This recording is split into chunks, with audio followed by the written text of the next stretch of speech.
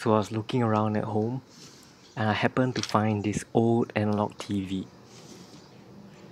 Unfortunately, there is no video port. It can only accept signals through an antenna. Looks like it dates back to 2001. I was still a baby then. Now that I've plugged it in, let's try to power it up.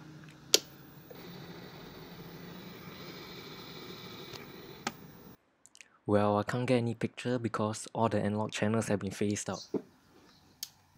In order to use this TV, I have to get an RF modulator, but I didn't want to spend money on it. I found this project on Hackaday where they use an AT-Tiny to do NTSC signals and AM modulation. His code is interesting in which he uses PWM to do AM modulation. But my TV uses PAL and I do not have an AT-Tiny around.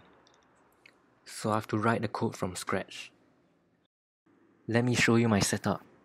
TV is tuned to channel 3. I'm using a Nucleo board I had lying around and it costs only about 15 bucks. And the PC can transfer its video stream using the USB interface. Let me plug it in, and now from my computer, let me upload an image.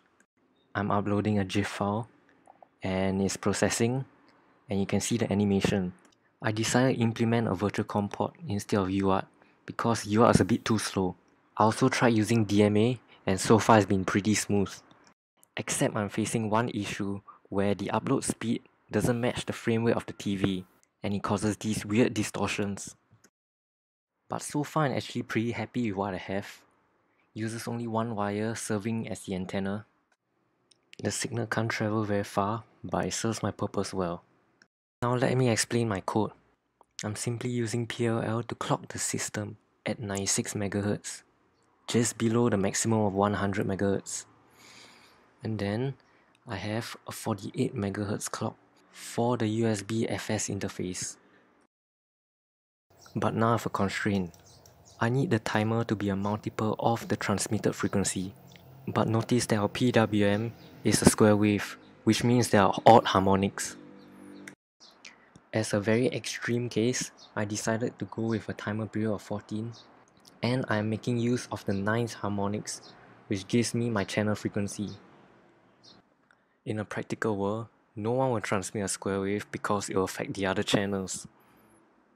But this is just a nice proof of concept, because I'm working with limited constraints, and I just want to get this thing working.